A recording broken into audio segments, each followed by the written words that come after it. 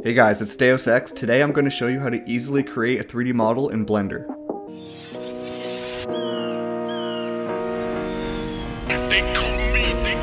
I'm going to show you this amazing plugin that I found that allows you to create a 3D model using what I can best describe as a video game character creator. Just much more in depth. So if you thought this was going to be a sculpting tutorial, I apologize, but keep watching because I think you'll be very impressed by what you see.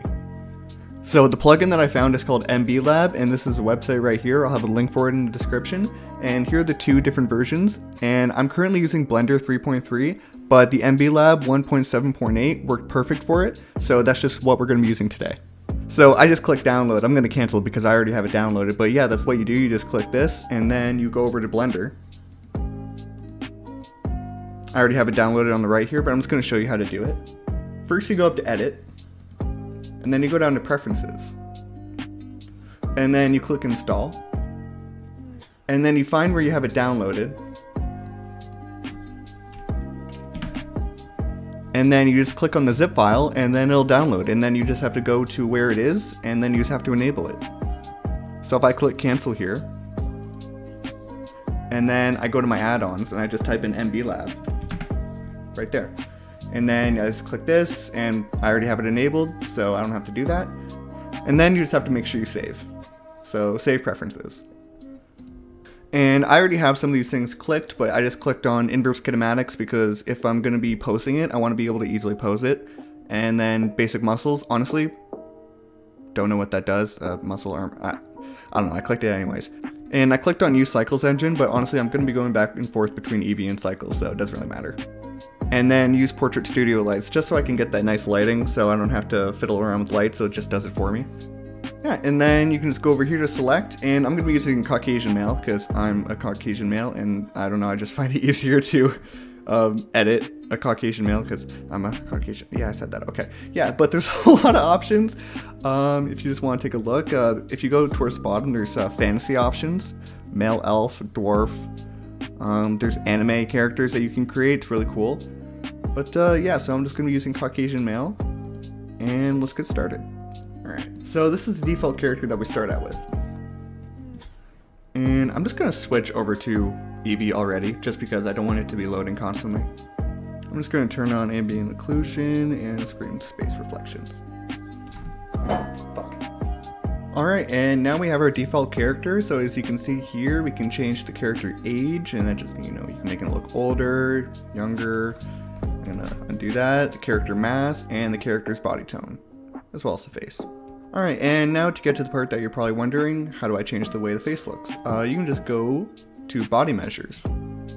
Then you scroll down, and it gives you a bunch of options for every part of the body. And I'm gonna start with the eyes because they're a little bit too far apart. And it gives you a bunch of options here. You can play around with them, see what they do. I already know that this one is how you change the distance of the eyes, so let's see what that does. Already looks a lot better, more human, cool. And now I'm going to change the way the nose looks.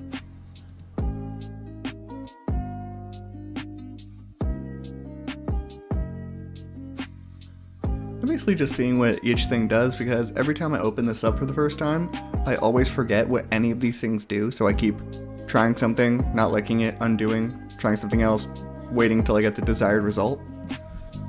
And now I'm going to play around with the cheeks. That's what she said.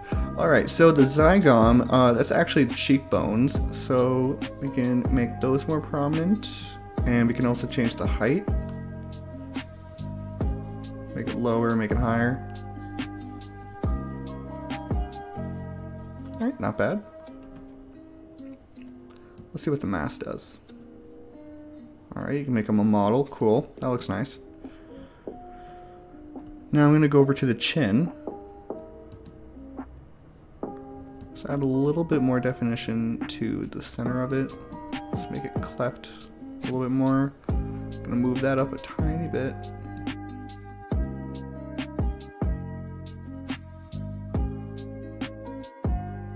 Alright, I like that. And now I'm actually going to go to the face option. And I'm just going to play around with the actual shape of the face. Yeah, this just kind of makes it look a little bit more circular. I don't want that actually. Yeah, I want him to have a little bit more of a squared face. That looks nice. So I'm going to stop playing around with the face options. I'm going to show you the body options. So you might have noticed that this guy has freckles, and if your heart so desires, you can get rid of those.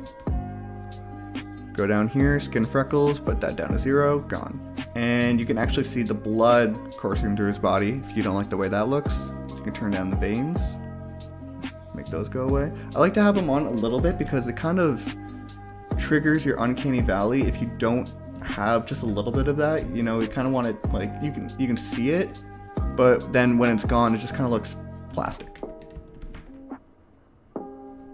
There. And you can also change the roughness of the skin, so I'm actually going to increase that a little bit, and then I'm going to decrease the oil because he is not about to perform in a bodybuilding competition, so we don't need that. So I'm going to work on the body a little bit more. I kind of want him to be a little bit more jacked.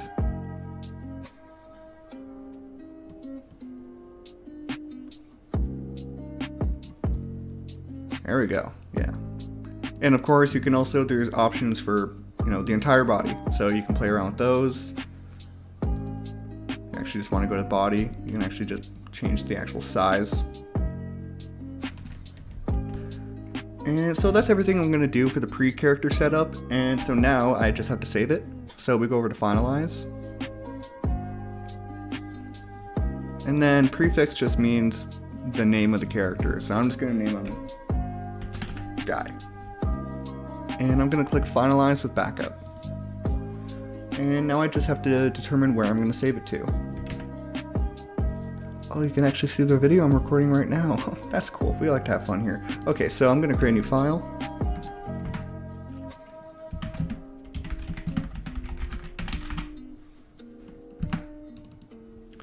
And once again, let's go name it Guy.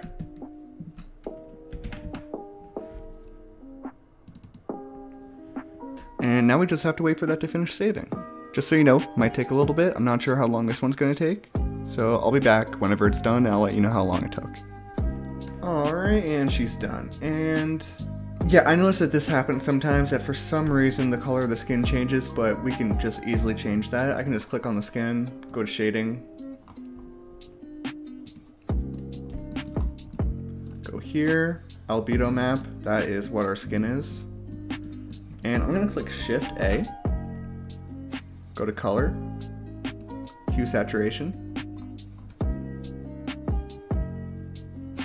and we're just going to add some saturation to the skin. And I'm going to change the hue slightly. Let's see how that looks like in cycles. Yeah, that looks good. Okay. Alright, and now that our character is completed, now we have to do the post-completion process, after creation tools. So I want to add a face rig. Click on my character, create face rig. And that face rig is basically going to allow me to move the face, eyes, mouth, make him smile, make him talk, all that. And here we go, here are our tools. So I can click on this. Oh, we're already in pose mode, perfect, okay. Alright, so if I want to make it look like he's saying any of these, like, if I want to make it look like he's saying E, I click on E, and then I click this green thing, and I rotate it. Now it looks like he's saying E. And, yeah, there's, for all these, if I want to make it look like he's saying F or V, right there. And, yeah, you can do that for all of these. That's how you control the jaw. Make him want to eat food, you go, nom, nom, nom, nom, nom, nom, nom, nom. We like to have fun here. Okay. And then you can also do the eyes, eyebrows, tongue, just literally all of it. And, oh yeah, I can also show you how to do, so it's already done with inverse kinematics because we clicked on inverse kinematics in the beginning. So for the body, I can just literally click on this and then, yeah, just moves everything. And there's also, you can see the different layers. I mostly like to stick with this layer because this is the most basic one. And if you start to get into stuff like this, it becomes a lot. So, you know, just stick here if you want to move, you know, line of sight. Yeah. And another thing that I like to use this for is sometimes if I try to get my character to look a certain way and I'll tweak everything to death and I just can't get it to look a certain way, and I know I need to do some further sculpting, what I'll do is I'll just, once I'm done and I'm at this stage, I can just click on, the character, go to shape keys, go to the very bottom. Oh yeah, also don't touch any of these. This is how you change the expression in the face and all that. So I remember one time I deleted all of them, not knowing what these were for, and then I had to create a new character. So that was fun. All right, so I'm gonna click on new one. And then after I click on new one, I'm gonna change the value all the way up. And now let's go to sculpt mode, and I'll just change the way his face looks a little bit. Just do some further tweaking. So we have symmetry on. Grab tool. Change the radius. Like maybe you want to change the jaw a bit. Oh yeah, love it when it works really slow. Yeah, hopefully your computer's not as slow as mine. Well, you get the point basically. Yeah, and the reason I use shape keys to make adjustments to the face is because I don't want to do any permanent, damage, because if I want to change something, go back or anything like that, then I can, because I can just go here, turn the value all the way down, and it goes back to how it looked before. I literally could have just clicked that check mark and it would have done the exact same thing. So if you're looking at this and thinking it looks like really similar to what I started out with, don't underestimate, the power of this tool. I just basically did a quick face just to show you what you could do. This Superman that I created, I got it to a certain point where I liked it, and then the rest of the adjustments I made using that, shape key sculpt. Yeah, so if you liked this video and it helped you, make sure to give it a like and subscribe. I'll be making more videos more frequently. I've been kind of slow on uploads because I've just been busy with other stuff. But yeah, I'm going to try and be more frequent with my uploads, and hopefully I'll see you next time.